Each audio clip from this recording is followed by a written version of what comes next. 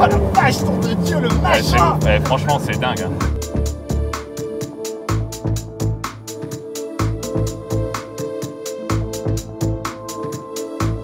Salut à tous, bienvenue dans le récap de Sport-Auto.ch. Nous sommes dans un des lieux un petit peu atypique de la Suisse et comme vous le savez, dans quelques jours, il y a un mec un peu bedonnard avec un habit rouge et une belle barbe blanche qui va débarquer au fin fond de votre cheminée.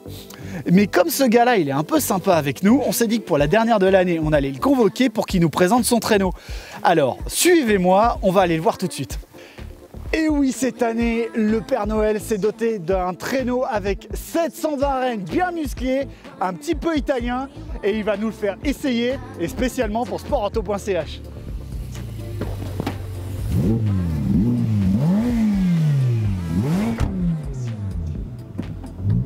On est avec le Père Noël dans son nouveau traîneau de 720 chevaux qui s'appelle F8 Tributo, la petite merveille de chez Ferrari. Et donc, Père Noël, dis-nous comme ça, là, à froid.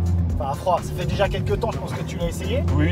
Qu'est-ce que tu en penses de ta nouvelle voiture, enfin de ton nouveau traîneau, pardon? Alors, il marche bien mieux que l'ancien. Hein. Donc là, c'est 720 rênes, tout sur le train arrière, ouais. Avec 770 Nm de couple, Cédric. Alors, je te dis pas, ça envoie. Hein. Ouais, et puis ça fait un très très joli bruit en plus. Je vous raconte pas, il est en train de me torturer sur une petite route sympathique.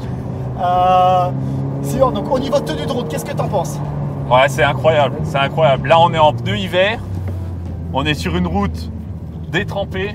Bon, ça glisse un peu de l'arrière, c'est normal, mais la tenue de route est vraiment incroyable. Le toucher de route, le train avant est magnifique. C'est un bijou, c'est une voiture qu'il faut mettre obligatoirement sur circuit. Et alors, et le turbo? Parce que bon, on connaissait la 458 et tout, avec son V8 atmosphérique qui criait à ne plus savoir quoi en faire. Tu penses quoi de ce nouveau moteur? Alors, vraiment pas mal. Je pense qu'on reste quand même dans l'esprit Ferrari, avec vraiment ce moteur qui vit, qui nous fait tout ressentir dans le baquet. Après, c'est sûr que je pense que ça chante moins quand même qu'un atmosphérique, un bon vieil atmosphérique. Mais on a quand même cet agrément avec ce couple qui vient directement à bas régime, que la voiture qui prend à tout niveau, c'est fantastique quand même. Ouais, bon, en gros, t'as pas regretté d'avoir acheté ce traîneau-là, quoi? Non, pas du tout, Cédric.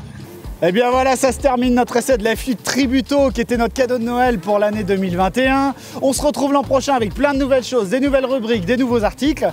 Et vous verrez qu'on s'est bien amusé pour l'essai de cette voiture. Mais dans tous les cas, pour cette fin d'année, toute l'équipe de Sport-Auto.ch vous souhaite bonne fête à tous.